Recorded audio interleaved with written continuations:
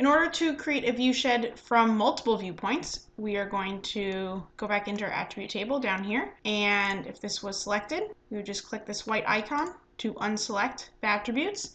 And if we recreated the view shed similar to before, you would get a layer that would express the visibility from all three viewpoints. Now that we've created a tin model and the raster surface, we can load them into ArcScene and view them in a 3D setting. In this next section, we will learn how to change the viewing properties of a scene, navigate through a scene, and add additional data to aid in the analysis. First things first, we have to start ArcScene, which you can find in ArcMap on the 3D Analyst toolbar. ArcScene. Okay, let's open a blank scene, and we can either press the Add Data button, add our raster, or we can open up the catalog. Catalog, maximize this, pin the catalog to the side. And we're going to open up our file in our geodatabase and add our raster. So we have the raster here. We are going to first right-click on the file name and go to Properties. We are going to go to the Base Heights tab and select Floating on a Custom Surface. I'm going to make sure the file selected here is the same file for the raster that we imported into ArcScene, which it is. We're going to select OK. Now we can change the color of the raster by clicking on the gradient and choosing a different color scheme. Just like an ArcMap, we like this one. Okay. We can change the viewing angle by dragging the mouse around, clicking and dragging. We can zoom in and out using the scroll bar. And if we want to add a north arrow to keep ourselves oriented, we just go to View, Settings, and check the directional arrow. There's our north arrow. To explore the scene interactively, click the icon of the flying bird. Left click to increase the speed at which you fly, and right click to slow down or go backwards. Press the Shift key while flying to maintain a constant elevation, and then move the mouse up and down to look around. You can right click to slow down until the icon of the standing bird shows up so you know you've stopped. You can also use the Center on Target tool, the Zoom to Target tool, and the Set Observer Point tool as well, which all do exactly as they say. As always, the globe icon will reset you back to the full extent of the model. Now that we have explored our model, we can add other features to our map. First, we are going to add viewpoints to the scene. We're going to go over to our catalog on the viewpoints feature class and drag it into the table of contents. Their current elevations are set at 0, so you won't be able to see them. So we need to right-click, select Properties, and select the Base Heights tab like we did with the raster. Select Floating on a Custom Surface, and make sure that the raster file that we are using is selected. Press OK. Now on hilly terrain, they don't always show up perfectly, but you can kind of see them. There's one here. If you want to change the icon, you can do so, making it a different color than the rest of the map, like a bright green or something sometimes works, making the size a lot bigger. Sometimes they show up a little bit better. We can also bring in water bodies, roads, or cut blocks in the same way. Now we have here our lakes and wetlands, so we'll drag that in.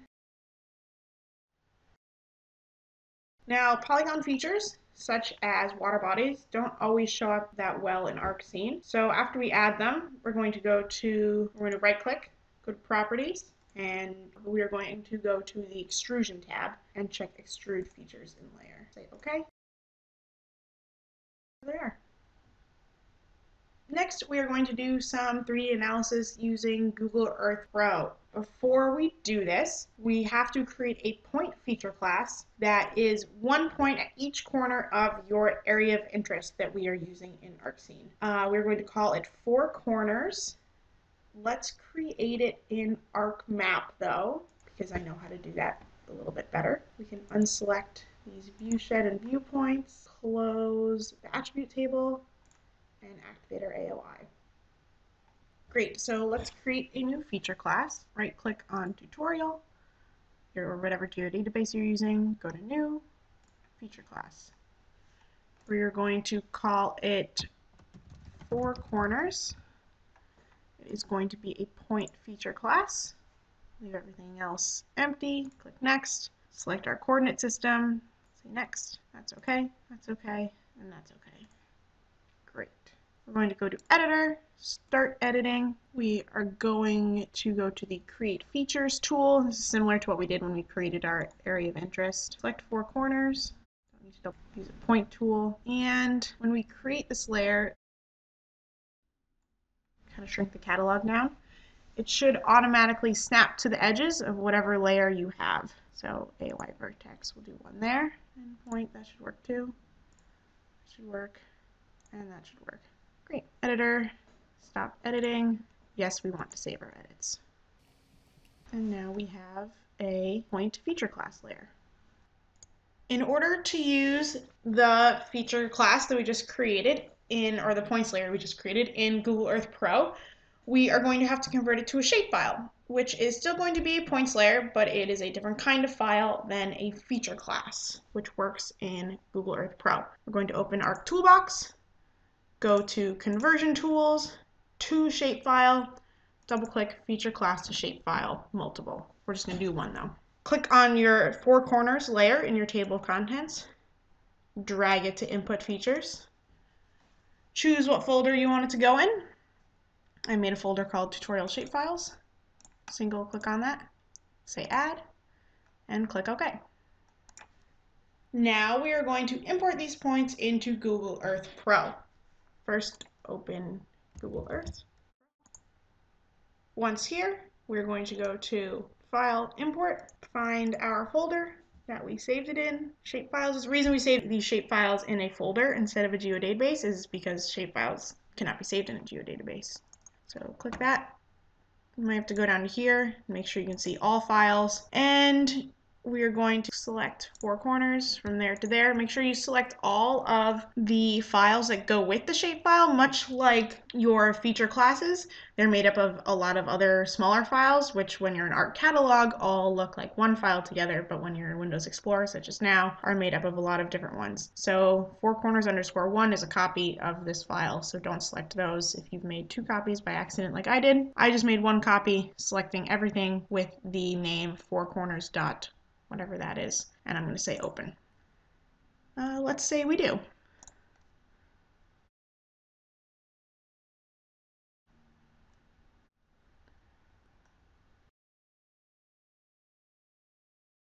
Next we are going to check four corners so that it's on. You can see the buttons show up here. We can unclick all the other icons so they don't get in the way. Next we are going to zoom into our screen the best that we can in order to see our four corners. We want to be directly overhead our four corners the best that we can. We'll say this is pretty good. You can see all four corners. One of them is behind here. 2, 3, 4. Excellent. Click Save Image, which is this icon right here. We don't need a legend or anything because we're just importing it back into ArcScene. So go to Map Options, unclick Title and Description, Legend, Scale, Compass. Don't need any of that. Change the resolution to maximum. Click Save Image right here. Make a folder to save it in. Go to our D drive. We'll go to Tutorial Shapefiles. Why not? We'll save it as a JPEG, as Google image, and press save. Okay, now that we've done that, we are going to go back to ArcMap. We are going to find in our catalog the image we just saved. Should be in our tutorial shapefiles. If it's not there, sometimes this happens, you save a file and it doesn't show up yet, you can right click the folder, click refresh, and there it is, Google image. Before we add it to our layer, we are going to right click, select properties, scroll down to spatial reference section. We're going to click edit, select our projection, our coordinate system, and say okay. Say okay again. Next, we are going to open the georeferencing toolbar in ArcMap still. I might already be up here, but if not, go to Customize, Toolbars, Georeferencing.